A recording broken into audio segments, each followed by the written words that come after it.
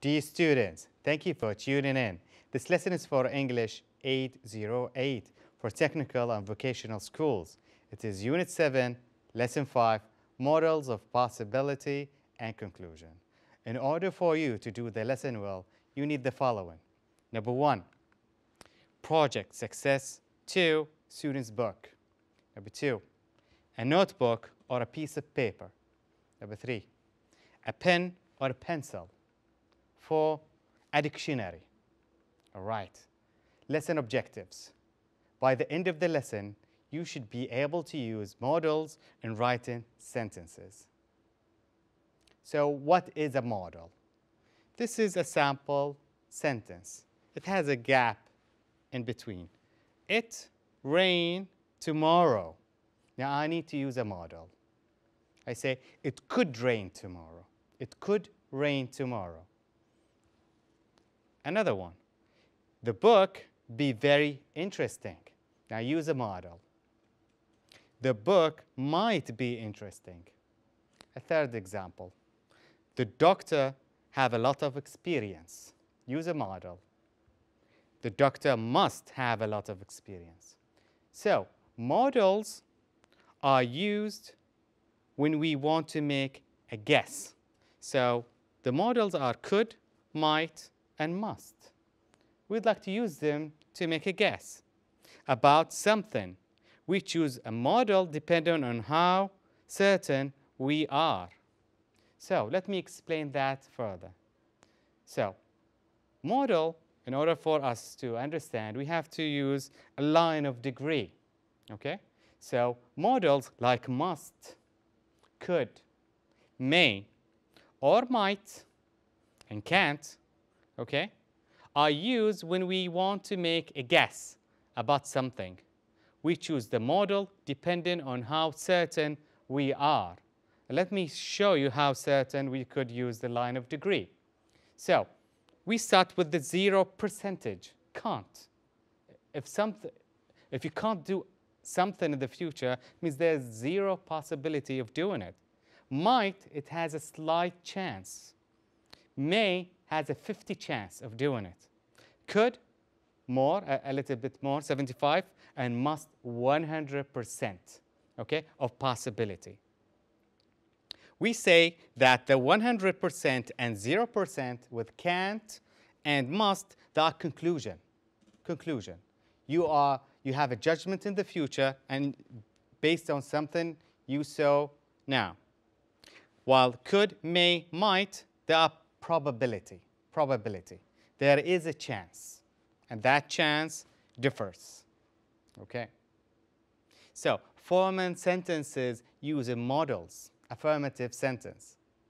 We have subject plus a model plus verb bear, which means without to, just the base form of the verb, plus a complement. And a complement is the completion of the sentence. So for example, we have the pen. The pen is a subject plus a model, might. I say the pen might. Verb bear, the base form of the verb, like be, and then the complement, there. The pen might be there. So we have used the model of possibility within the sentence. Let's check another one. The man is a subject. May is a model. Have is a bare verb. We call it a bare infinitive. And then a book, which is the complement of the sentence. So the degree of possibility changed between might and may. The task could take some time. And you see, each sentence is now different according to possibility. The kids must be asleep now. And this is a conclusion based on something you know. The kids must be asleep now. All right. So the first one is 25%. Second one is 50%. 75 for the third one. And the fourth one is 100%. Okay, let's have a quick task. So fill in the gaps in the following. And you have a mark of 3. Number 1, the book gap, be open now. You have to use a model, but with 25% of possibility. Quick 5 seconds.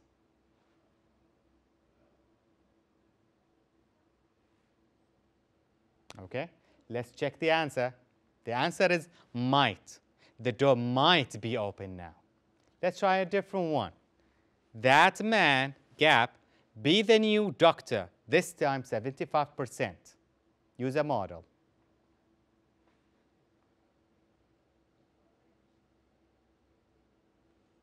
Let's check the answer. The answer is good. Very good. Let's check a third one. Hadi, like his new bike, he rides it every day. 100%. Draw a conclusion.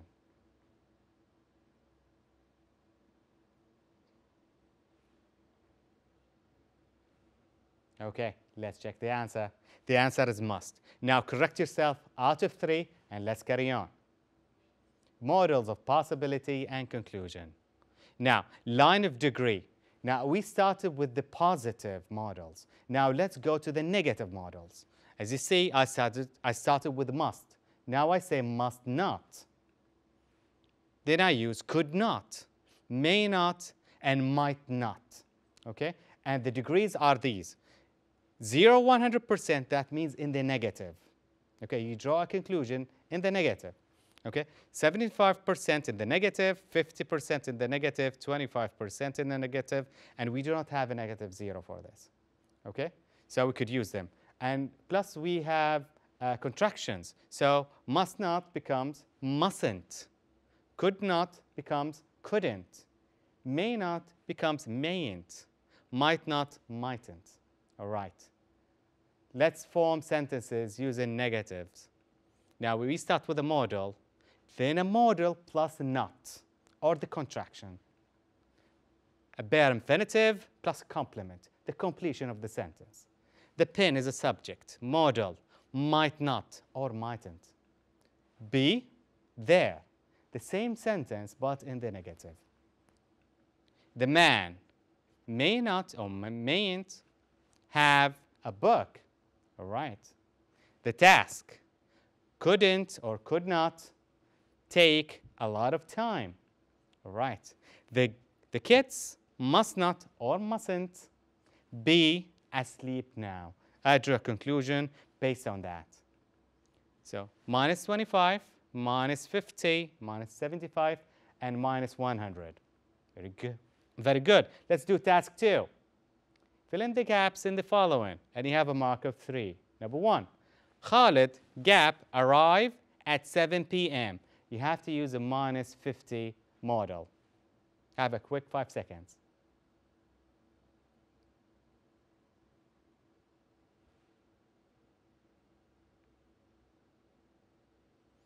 All right, let's check. The answer is may not or mayn't.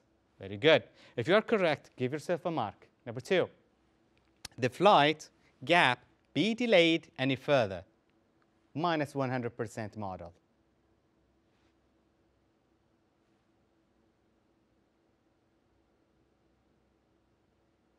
All right, let's check the answer. The answer is mustn't or must not. Okay, 3, shops sell this product anytime soon. Minus 25%.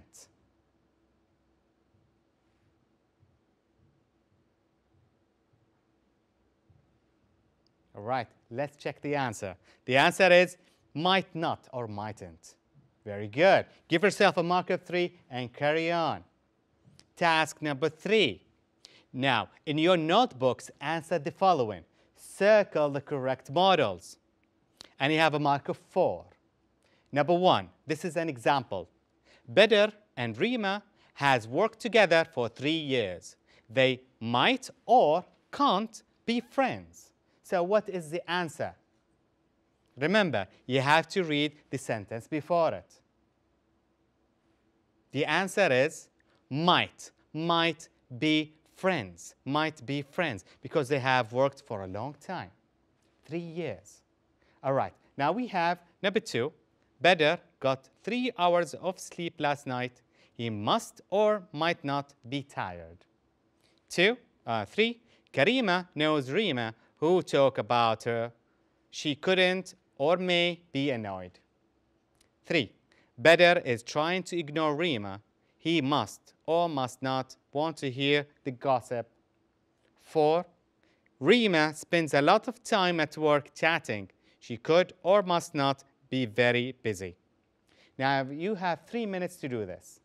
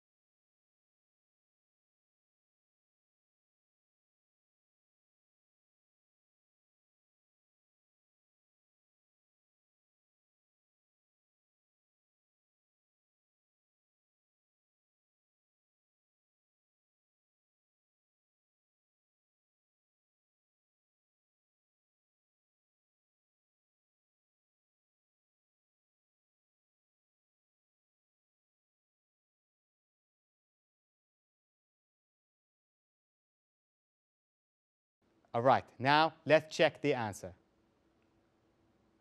Number 2, the first answer is must. 3, may. Number 4, must not. Number 5, must not. So correct yourself and carry on. Task number 4. In your notebooks, answer the following. B, question. Rewrite the sentences using models like the example below. And you have a mark of 8. Number 1, I think they're angry, and I have to use the verb or the model between the parentheses. I say they must be angry. They must be angry. So I do not use I think because that is the probability. All right? I use they're angry and I make it they must be angry. All right. Now you have some sentences to change. She is probably at lunch. You have to use might. I'm pretty sure she doesn't like what it says. Use must not. 4, I don't believe she's back already. Use can't. 5, maybe he's Bedr's brother. Use could. And you have 3 minutes.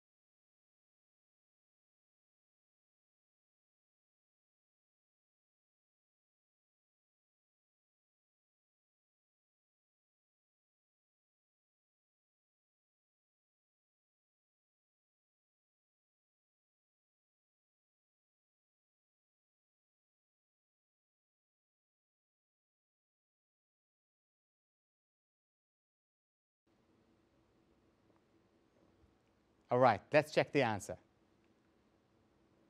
Before you do that, you have to use the self-correcting tools.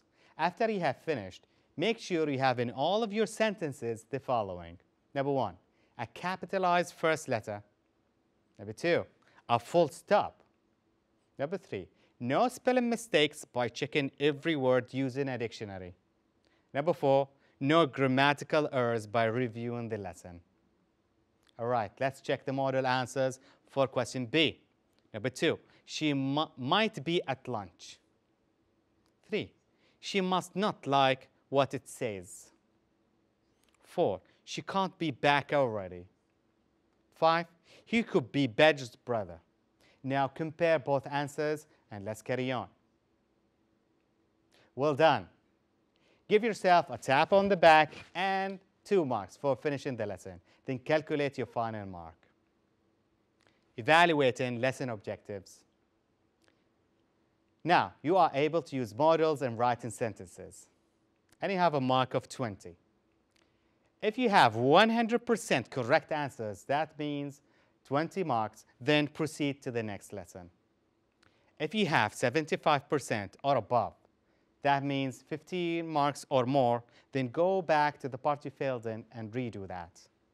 If you have 75% or lower than that, that means 15 marks or lower than that, then redo the whole lesson. As always, practice makes perfect.